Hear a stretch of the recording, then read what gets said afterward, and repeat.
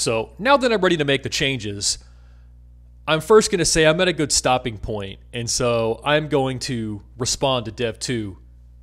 Yes, what's up, Dev2? Hey, what version of OK HTTP should I be using? In general, for any given library, the answer is always the latest version that works. Understand that in the open source world, it's sometimes possible for the latest version to not actually work, so it's very important when you're pulling in a new library that you want to test it. Additionally, the assumption here is that we're going to use a specific version in our project manifest, so we're not just always pulling the latest. That's a whole other subject to conversation. It's a best practice. Additionally, this is also trying to nudge the developer saying, you can do this with any library. Just pick the most recent version that works, verify it, use it. We're not too specific on exact versions, just the latest because it's going to have the least bugs in it. So when starting my work, I first like to look at what I'm changing from a test-driven development perspective. So I know that from a back-end perspective, I want to add a new service to login, so I'm going to have some login test. And because I'm following a testing pyramid strategy, I have different layers of test. And so I have this layer on top of that known as integration test, where I independently verify from an application end-to-end perspective that I can log in as an employee and log in as a customer. In my case, I'm leaving the customer login alone, and I'm adding a new endpoint for employee login. So the good news, by adding something, it's fairly low risk. I'm just adding something new. I'm not changing something existing. So I go in and make my changes, and then I bring up the application's open API specification, a Swagger interface as that's sometimes called, and that's just a way for interacting with web services in a visual way. All modern application frameworks for RESTful services are going to have something like this. I use that to verify that using the Okta session token that I pulled out of the front end manually, I pass it into the web service, make sure my code calls out to Okta and verifies it. I look up the user in the database, it returns me a session token, and then I call a protected service to verify it works. I'm good to go. Now it's time to push my changes. Because I'm a lead, I'm more comfortable, and I'm not going to have someone directly peer review my work before I deploy it.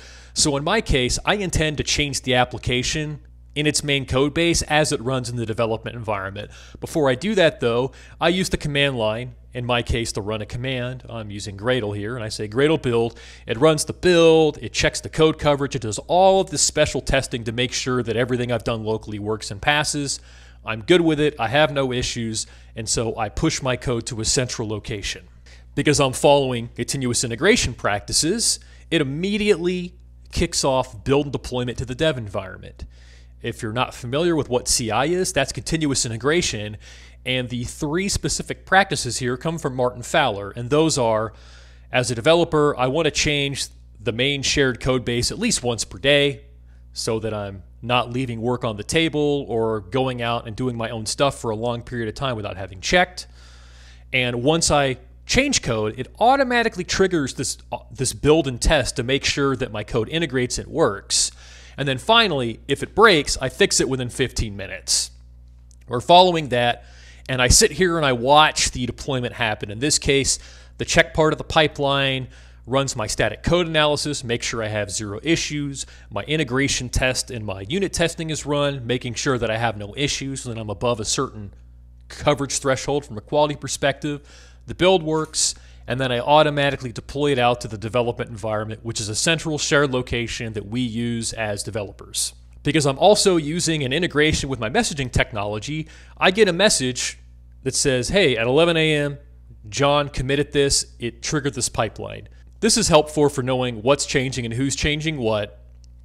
To have a channel like this so I can see every build, every deployment, every merger just on the side so I'm aware of what's happening at all times from a development perspective.